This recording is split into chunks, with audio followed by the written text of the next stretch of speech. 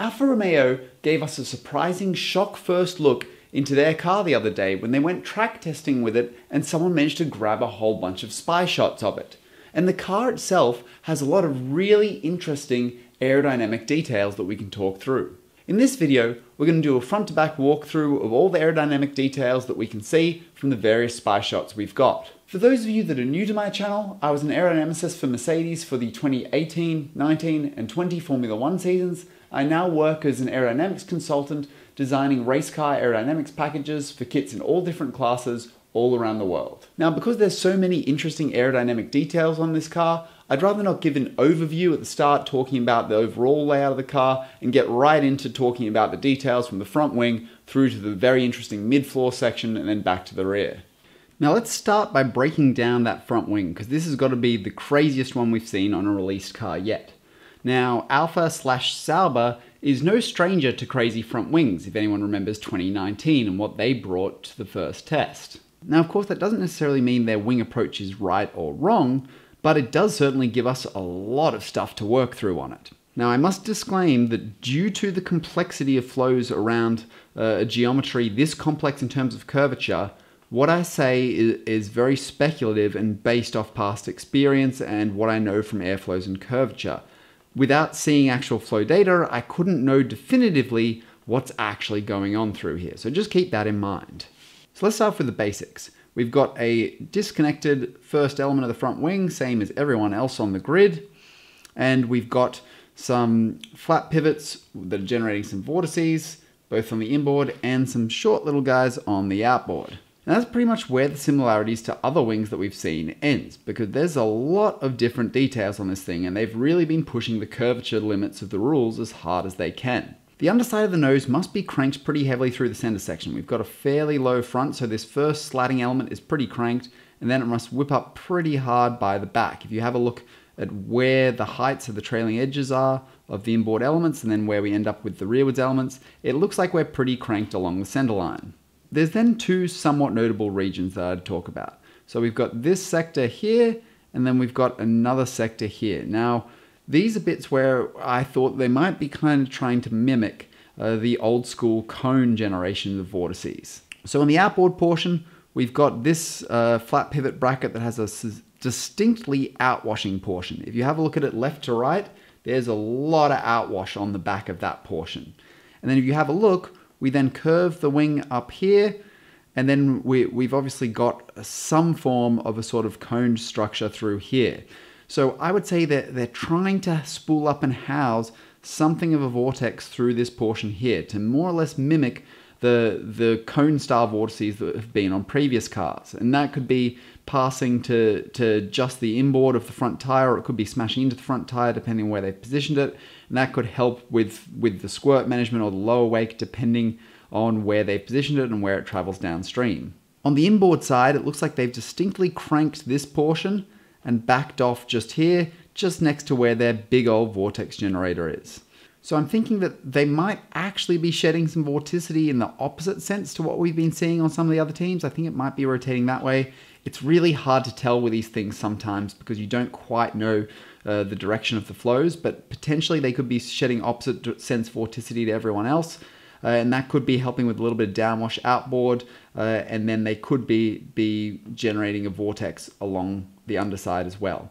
Now, my suspicion that there's spanwise flow going this way is perhaps supported by the stays. If you have a look at the alignment of the stays on the wing, which generally speaking you would align given they're in a slot gap to the overall flow direction, they're pretty much all angled so they're outwards that way. So I think there is some indication that the flow is moving spanwise outward, which would shed vorticity off this generator in that particular direction.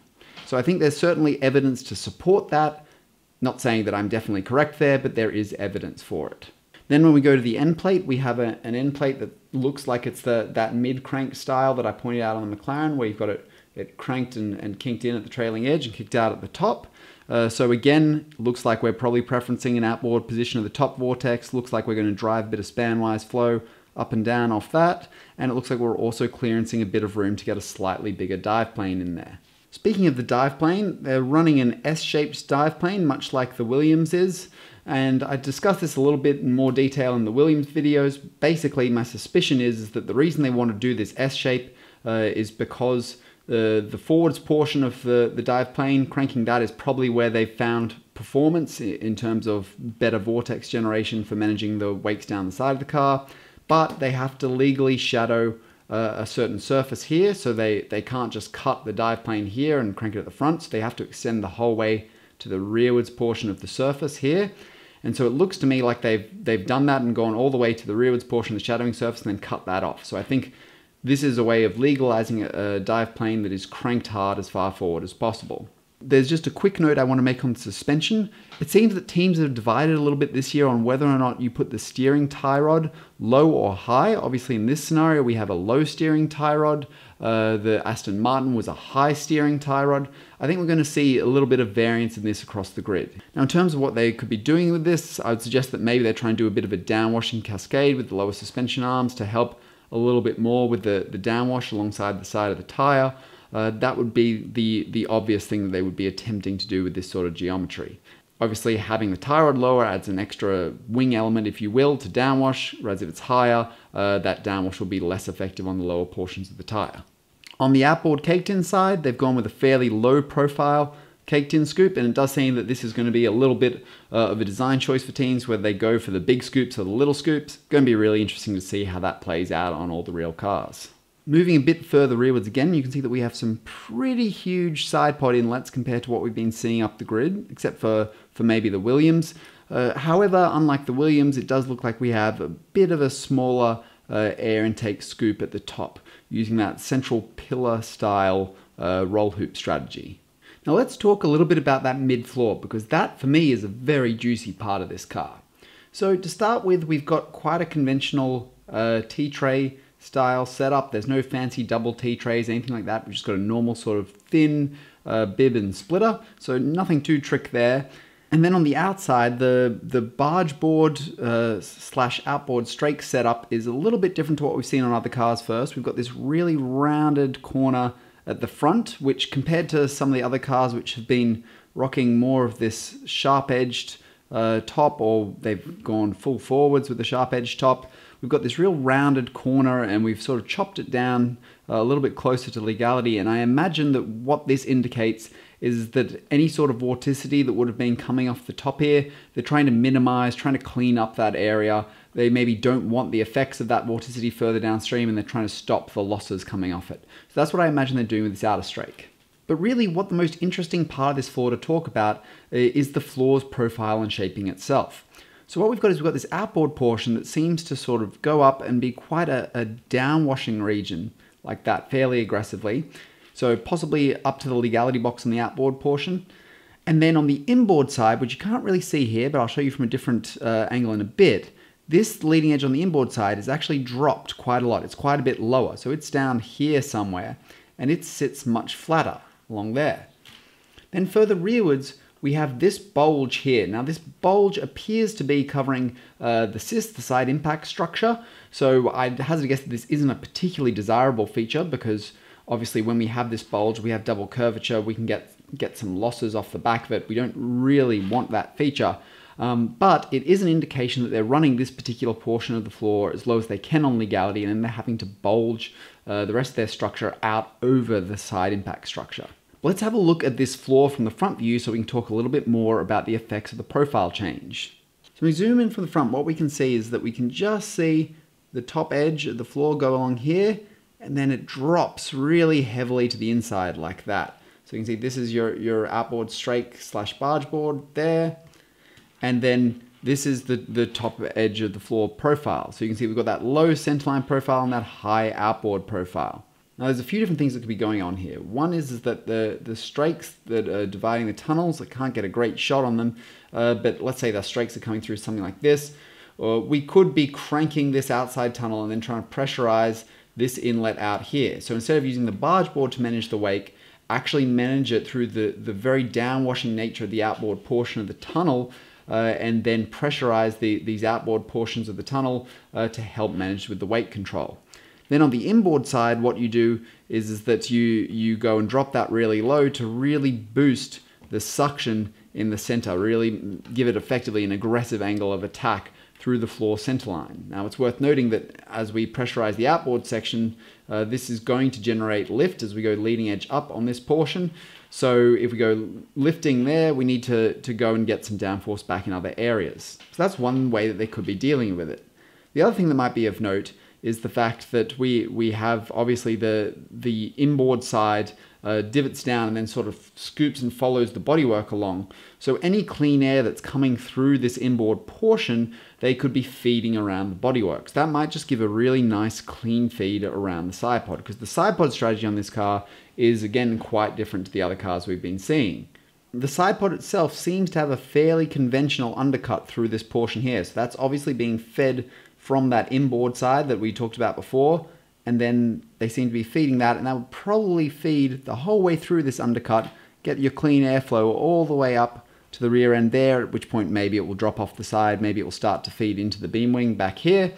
But that seems to be more or less the sidepod strategy they're running. And then they're keeping the rest of the pod high, and it seems that they're going to be running some sort of gilling along this portion here. So in that way, not dissimilar to the Aston Martin strategy, just a little bit less extreme on not having the big downwashing bodywork here, and then just smoothly running things to the back to get the clean airflow to the rear of the diffuser. However, the Aston Martin strategy obviously has a very different approach on the cis, where they have a fairly flat floor so that they don't have the cis bulge here.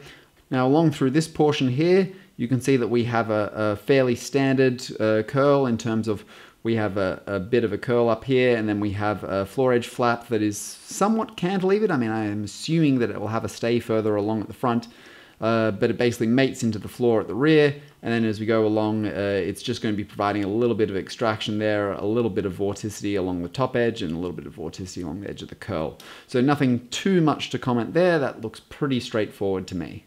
Then at the rearwards portion of the diffuser, we have this ramping up, more sort of McLaren style cutout in the sidewall. So we have the sidewall cutout going through there and the ramp up from the floor edge to it there. So this seems to be like it will be a fairly common approach. The notch is certainly extremely common amongst the teams, but whether you go ramp or flat through the floor edge seems to be a bit of a differentiator there. And then if we look a little bit further up, what we can see is that we've actually got a pushrod rear suspension, not dissimilar to what the McLaren is running. Now, as I explained in my McLaren video, I think this is not a bad choice in terms of where you would run the suspension member, because it gives you a lot of clearance for the air to flow through underneath it along the top surface of the diffuser. And that seems to be a goal that most of the teams are going for. Air over the top of the diffuser and feeding good air to the beam wing. Now looking around the back here, there's nothing hugely out of the ordinary, but you can see that it is a dual element beam wing there, and you also get a good shot here of the diffuser sidewall cutout and ramp to the floor edge there. You can also see the tail end of the rear cooling louvers, which you can see a little bit better in some of the more sideways bodywork shots. That's all for this analysis. Thanks for watching. Hopefully you enjoyed this video. If you did, don't forget to hit that like button and subscribe to my channel for more content like this. Leave a comment below on what videos you'd like to see next from me, and hopefully, I'll see you next time.